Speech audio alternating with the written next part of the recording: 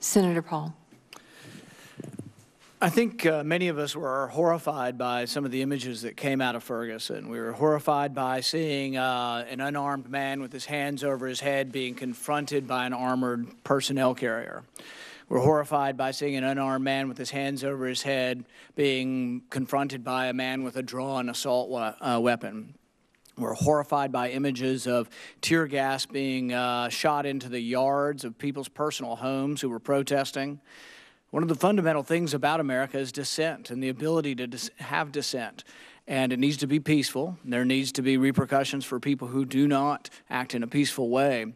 But confronting protesters with armored personnel carriers is thoroughly un-American. And for 150 years, we've had rules separating the military, keeping the military out of policing affairs. But you sort of obscure that separation if you allow the police to become the military. In FEMA's authorized equipment list, there's actually written descriptions for how the equipment should be used, and it says it's specifically not supposed to be used for riot suppression. Mr. Comoy, is that true, that it's not supposed to be used for riot suppression? And how do you plan on policing that, since the images show us clearly large pieces of equipment that were bought with your grants being used in that riot suppression? Senator Paul, protest suppression, rather. That is accurate.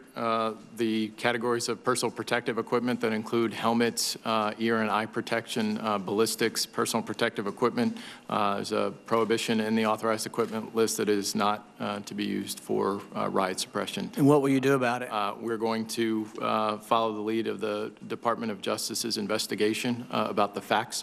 We're going to work with the state of Missouri to determine what pieces of equipment were grant funded. And then we have a range of remedies available to us should there be any finding of non-compliance with those requirements. Those include everything from corrective action plans to ensure it doesn't happen again, recoupment of funds. So we'll look very closely at the facts, but we're going to allow the investigation to run its course and determine what the appropriate remedy is. But it gets back to the whole question. If you're a police force anywhere in the country, from Dundee, Michigan of 3,900, which is MRAP, to 25 other cities under 25,000 that have MRAPs, they think these are for riot suppression. Well, I don't even know what they think they're for in a city of 3,900 people, but many of the police forces actually think that this is what the equipment would be good for, is riot suppression in a big city, in an urban area, and you're specifically instructed that it's not for that. And we've talked about, we've had maybe 2 instances of terrorism. We spent billions and billions of dollars and maybe 2 instances of terrorism. So I think really by supplying all of this free equipment, much of which is just frankly inappropriate and really shouldn't be on anybody's list of authorized equipment. Mr. Estevez, in the NPR investigation of the 1033 program, they list that 12,000 bayonets have been given out. What purpose are bayonets being given out for? Senator, bayonets are available under the program. I can't answer what a local police force would need a bayonet I can for. give you an answer, none. Okay. So what's President Obama's administration's position on handing out bayonets to the police force? It's on your list. You guys create the list. You're going to take it off the list. We're going to keep doing it. We are going to look at what we are providing under the administration's review of all these programs. So it's unclear at this point whether President Obama approves of 12,000 bayonets being given out. I would think you can make that decision last week. I think we need to review all the equipment that we're providing, Senator. And as I said, we, the Department of Defense, do not push any of this equipment on any police force. The states decide what they need. My understanding is that you have the ability to decide what equipment is given out and what equipment is not given out. If you decided tomorrow, if President Obama decided tomorrow that mine-resistant ambush protection 20-ton vehicles are not appropriate for cities in the United States, he could decide tomorrow to take it off the list. You could decide this tomorrow. My question is, what is the administration's opinion on giving out mine-resistant ambush protection 20-ton vehicles to towns across America? Are you for it or against it? Obviously, we do it, Senator. We're going to look at that. I will also say that I can give you anecdotes where mine-resistant ambush-protected vehicles have protected police forces in shootouts. But we've already been told they're only supposed to be used for terrorism, right? Isn't that what the rule is? Our rule is for counter drug, which could have been the shootout. I'd have to look at the incident. Counter narcotics, counter terrorism.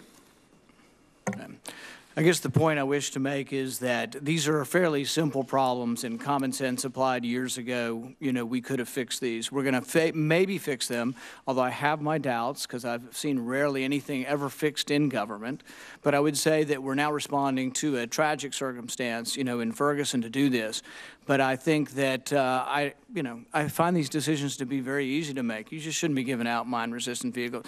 Bayonets, there's no excuse. I don't understand why we have to get together and have a study for months to decide bayonets are inappropriate to be giving out. I can't imagine any use for a bayonet in an urban setting. So really, it's gotten out of control, and this has largely been something that the militarization of police is something that has gotten so far out of control, and we've allowed it to descend along with not a great protection of our civil liberties as well. So we say we're going to do this. It's okay if it's for drugs. Well, look at the instances of what have happened in recent times. The instance in Georgia just a couple of months ago of an infant in a crib getting a percussion grenade thrown in through a window in a no-knock raid. Turns out the infant obviously wasn't involved in the drug trade, but neither was even the infant's family. Happened to be in the wrong place at the wrong time. No one's even been indicted on this. So really, this is crazy out of control, and giving military equipment, and with the breakdown of the whole idea of due process, of no-knock raids and not having judges issue warrants anymore, you can see how this gets out of control, and people are very, very concerned with what is going on here. And I see the response so far to be lackluster, and I hope you will do a more complete job in trying to fix this. Thank you.